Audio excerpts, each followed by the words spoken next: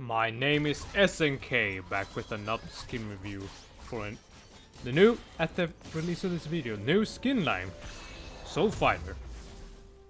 Lux in particular. Well, specifically. This is worth your RP. Despite Lux getting a new skin is pretty much a monthly event at this point. It's fine. The skin itself looks a little odd, but I think it's supposed to be cel shaded, like Borderlands. Makes it stand out, I'd say, but I find it, as I said, a bit odd. The effects on and particles are nice.